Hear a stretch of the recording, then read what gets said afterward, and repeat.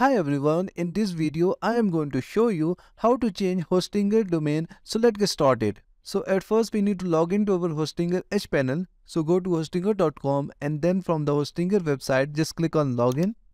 Now here you need to enter your username and password and then click on login. And this will take us to the Hostinger Hpanel.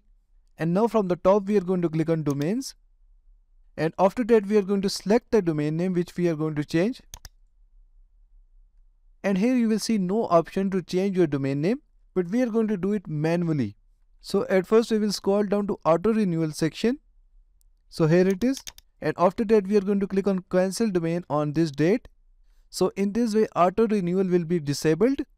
So now from the top just click on this help button. Now scroll down from here and just click on payments and refunds. And just click on I want to get a refund. And now from here just click on chat now.